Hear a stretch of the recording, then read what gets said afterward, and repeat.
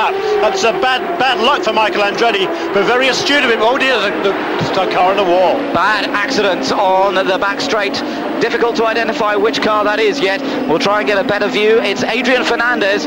Adrian Fernandez, the Mexican, in the other of the Tasman Motorsport Lolas. We've seen Andre Ribeiro go out. That's his teammate with a broken drive shaft. Was a bit more broken than just a drive shaft on Adrian Fernandez's car. Yeah, no kidding. That's a shame. That's the end of the Tasman effort this weekend. Diane Hall, the engineer on that car, a British engineer, the only female engineer on the IndyCar circuit. She used to work with John Barnard.